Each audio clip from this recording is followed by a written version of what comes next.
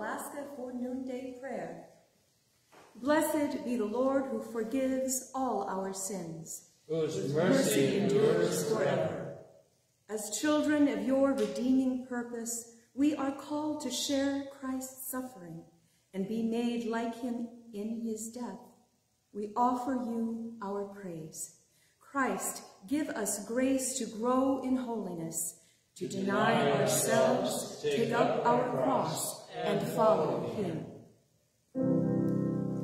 Give judgment for me, O God, and defend my cause against an ungodly people.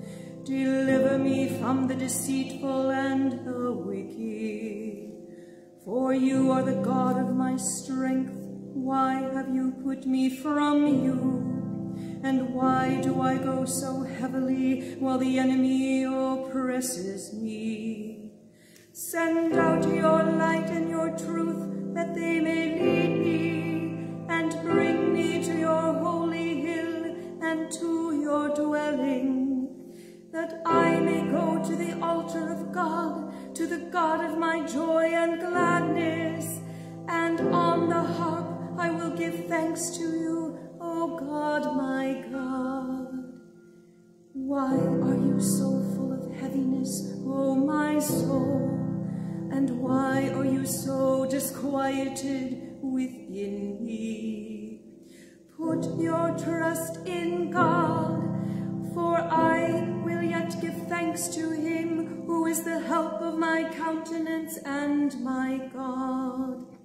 Glory to the Father, and to the Son, and to the Holy Spirit, as it was in the beginning, is now, and will be forever.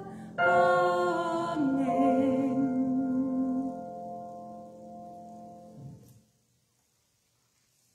Our reading today is from Paul's letter to the Corinthians. I do not want you to be unaware, brothers and sisters, that our ancestors were all under the cloud, and all passed through the sea, and all were baptized into Moses in the cloud and in the sea. And all ate the same spiritual food, and all drank the same spiritual drink. For they drank from the spiritual rock that followed them, and the rock was Christ. Nevertheless, God was not pleased with most of them, and they were struck down in the wilderness. Now, these things occurred as examples for us, so that we might not desire evil as they did. Do not become idolaters, as some of them did. As it is written, the people sat down to eat and drink, and they rose up to play. We must not indulge in sexual immorality, as some of them did, and 23,000 fell in a single day. We must not put Christ to the test, as some of them did, and were destroyed by serpents. And do not complain, as some of them did, and were destroyed by the destroyer.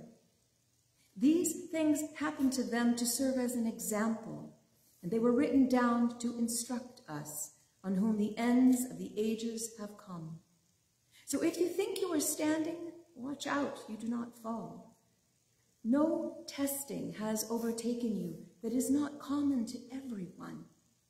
God is faithful, and he will not let you be tested beyond your strength. But with the testing, he will also provide the way out so that you may be able to endure it. Hear what the Spirit is saying to God's people. Thanks be to God. Lord, have mercy. Christ, have mercy. Lord, have mercy. Our Father, who art in heaven, hallowed be thy name. Thy kingdom come, thy will be done, on earth as it is in heaven.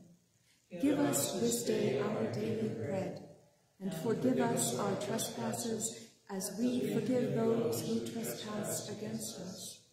And lead us not into temptation, but deliver us from evil. Lord, hear our prayer, and let our cry come to you. Let us pray. O God of grace and mercy, give your blessings to the Diocese of Alaska. Watch over our churches, sustain our people, strengthen our leaders.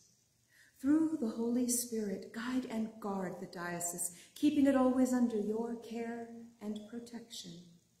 Let us be a loving family, serving you in faithful devotion to the gospel of your Son, Jesus Christ. Give your blessings to Mark, our bishop. Give him a spirit of courage and right judgment, a spirit of knowledge and love. Let your Holy Spirit be his companion. Let your gospel be always in his thoughts.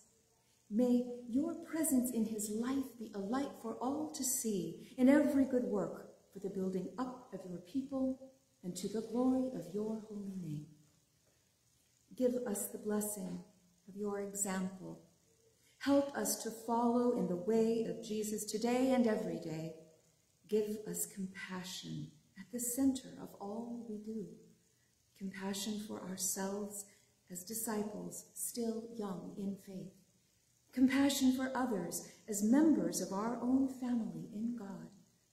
Let us become examples for others, as so many others have been examples to us, through your love and for the sake of your glory.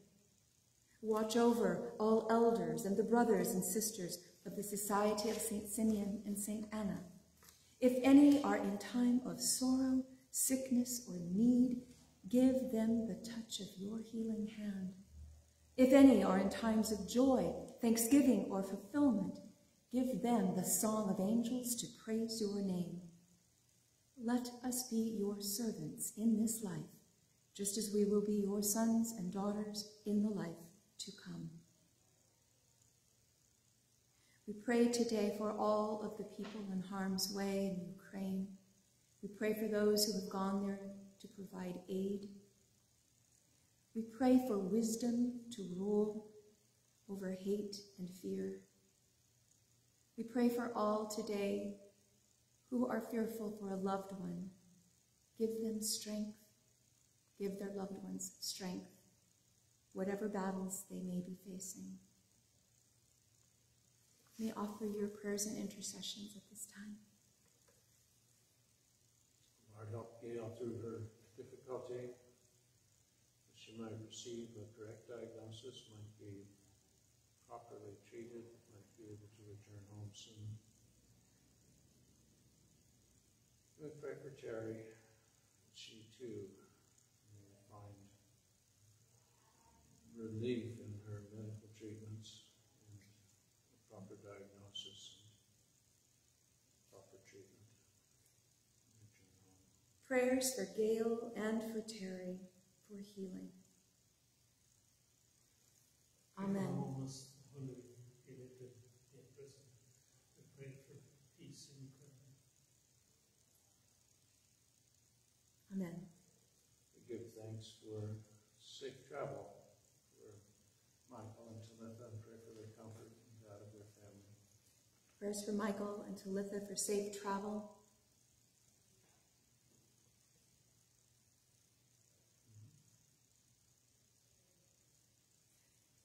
Amen.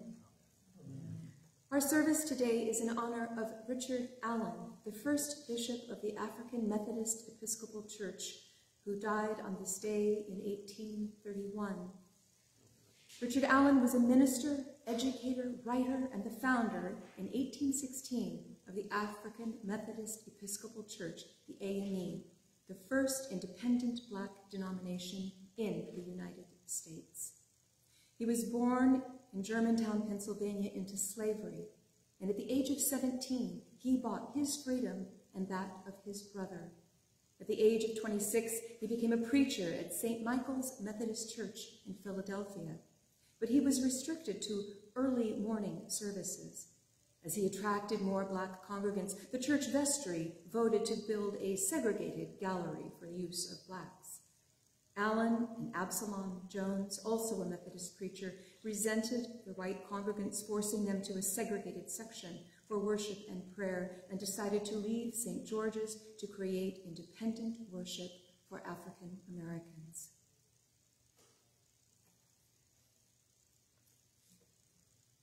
Loving God, who makes all your children by adoption in Jesus Christ. May we, following the example of your servant Richard Allen, proclaim liberty to all who are enslaved and captive in this world, through Jesus Christ, Savior of all, who with you and the Holy Spirit lives and reigns one God forever and ever. Amen. Amen. May we never walk in solitude or fear, but the fellowship of the Spirit warm our hearts, and the love of the Savior bring us joy, and the shelter of the Father's arms forever keep us safe. Amen. Amen. Let us bless the Lord. Thanks be to God.